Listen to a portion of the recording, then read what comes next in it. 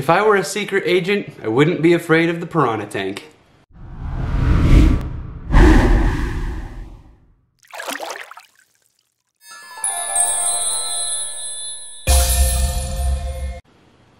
Hi, what's going on, friends? My name is Brandon, and welcome to Nature Meets Paper, the place where we go on an adventure to discover the world of marine biology. I love sharing my experiences with aquatic animals with you through science, stories, and art. It's my goal to raise awareness of our beautiful bodies of water and the creatures that live in them. Please stick around to the very end to hear about this month's charity opportunity. Today we will discover the warm subtropical river waters of the Red Bellied Piranha. Are you ready? Let's dive in. Pygocentrus nattereri are known as red-bellied piranhas. They are the most well-known piranha in the world. Media has portrayed them as a ferocious eating machine that can strip a carcass in seconds. So, besides living in a lair for a supervillain, where can we find the red-bellied piranha? Let's discover their geographic range and habitat preferences. Red-bellied piranhas are found in Central and South American freshwater river systems. They are most common east of the Andes in the Parana, Paraguay, and Amazon basins. These rivers can be large, small, fast, or slow. I am used to clear water where I live, but the water in these places is called whitewater and blackwater. Whitewater is not like whitewater rapids though. In this case, it is referring to the sediment content of the water. Whitewater has suspended sediment in it, making it brown in color and difficult to see. Blackwater is clear, but stained brown or dark due to tannins from plants. It's kind of like the difference between a mocha and a black tea. Piranhas shoal together near vegetation and along the coasts of the water. Shoaling is a form of schooling. Red-bellied piranhas don't tend to migrate, but will move to a location with better water quality in the dry seasons. They are diurnal, but prefer hiding in shadows. So that is how I'm going to paint this fish. I will drop down the background and give it a shadowy place to lurk from. I use a three-step process when I paint. I start with the blocking in phase, then move to modeling phase, then detail phase. In blocking in phase, I use big brushes to block in colors and tones. I work from my background to the foreground. In modeling phase, I can switch to smaller brushes and set my darks and midtones. This is also where I can add some texture. Let's move to the next segment of the adventure where I discover physical appearance and behavior. I imagine if I say piranha, the first thing that pops into your mind is the red-bellied piranha. The media has used this fish for decoration and plot points so often, it has become a staple as the bad guy's favorite fish. You probably picture a disc-shaped fish with a bright orange or red stomach, angry eyes, a huge lower jaw with sharp teeth. Red-bellied piranhas kind of look like this, but that is a fantastical description. They are disc-shaped fish, with red or orange stomachs, big fins, and big lower jaws. But their teeth aren't huge, like razor blades sticking up from their lower jaw. They're large, but they don't look like an anglerfish. They are triangular, broad teeth. They almost look like a shark tooth, wide base, and a sharp point. Red-bellied piranhas grow to be between 25 and 35 centimeters long. That is roughly 14 inches at the maximum. They do become chonky though. They can weigh up to 8.6 pounds. They are a gray-blue on their dorsal surface with a large dorsal fin shifted towards the tail fin. They have a large tail fin and a large broad anal fin. They can vary in color depending on their location. It can be from a dark gray, light gray, to slate. They can have dark spots behind the gills, and their sides are covered in little silver, gold, flashy scales. This helps them blend into the shadows as light trickles down through the foliage. Their stomachs are bright red or bright orange in color. This coloration can fade as they get ready to spawn. Now, everything about their head is round. Their gill cover is round, they have large round eyes, big pouty lower lips that cover their teeth. It is just so round. Red-bellied piranhas live in groups of up to 25. As they grow and mature, these fish will spread out and become a little more aggressive. Their shoals are dominance-based. There will be 1 or 2 dominant fish in a group. The interesting thing is that these fish are not grouped together for pack hunting. They are together for predator avoidance. A predator will not take on a large group of piranhas. If they pack tightly together, it becomes difficult to tell where one fish starts and the other ends. It's like how zebras stand together to confuse a lion. Did you know that piranhas can make noise? They communicate with sound. There is said to be 3 types of sound a piranha can make, but how does this fish make sound? They don't have vocal cords. Like the toadfish, the piranha has a set of muscles that line up next to the swim bladder. Now, the swim bladder is an organ inside of the fish that is filled with gas and aids in buoyancy control. These muscles tap and move against the swim bladder and amplify the sound. So the sound comes straight from the body of the fish. They have a long, high-frequency drone sound, a low-frequency hum, and a loud, high-frequency burst. The drone sound is like a growl. The hum is when they communicate with their indoor voices, and the burst is when they ambush prey or charge, acting as a surprise war call. Who knew fish could make so many noises? Let's move to our next segment of the adventure. What do red-bellied piranhas eat and how are they doing? Unlike in media, piranhas aren't ravenous, feasting machines that will eat anything that gets in their way. That was started as propaganda when President Theodore Roosevelt visited South America.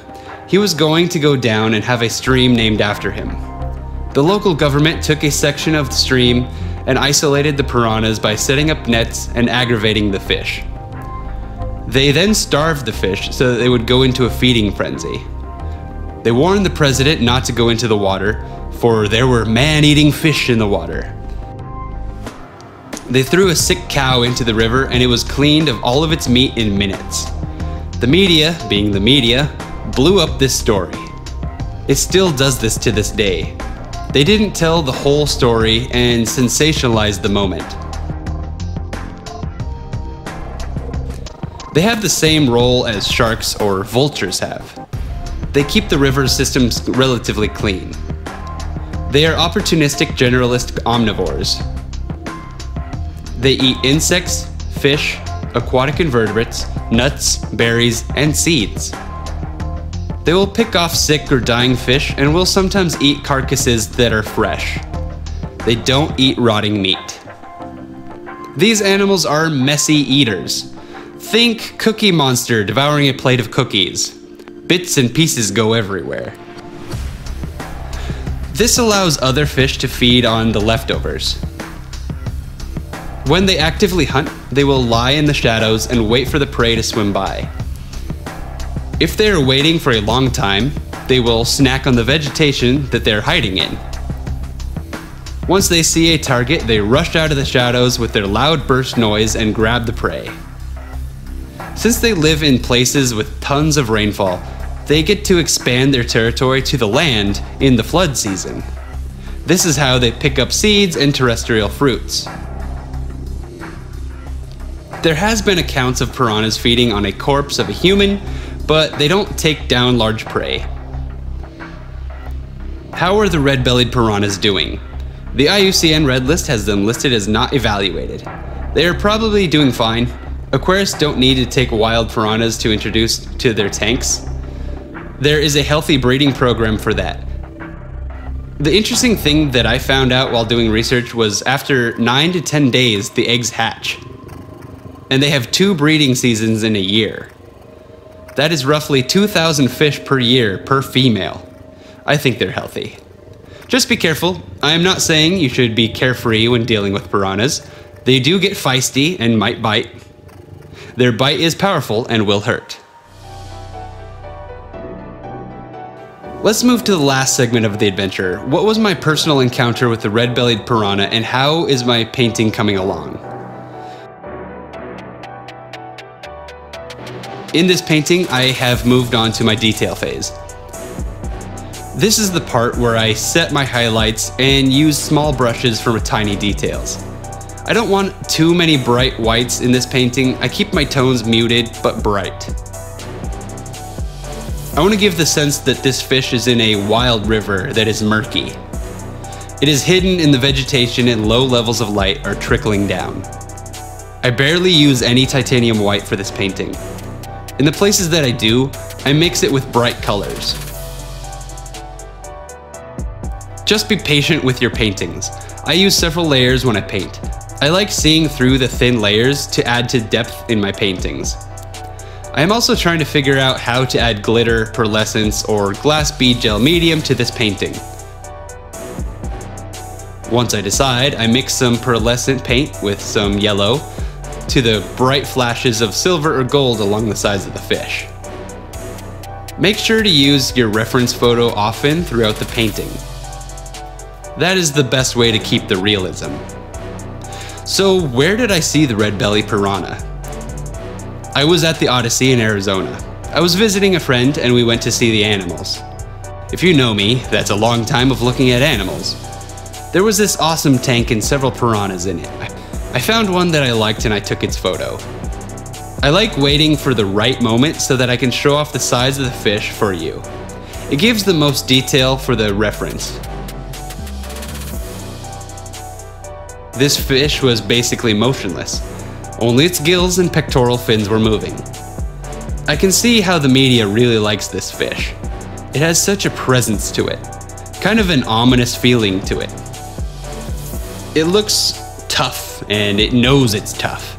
I wanted to capture that feeling in my painting. I wanted the sense of a hot, humid jungle. Underneath the gloom and murky waters lies this fish, biding its time, snacking on plants, waiting to strike. The name alone strikes hesitation into the heart. The Red Bellied Piranha.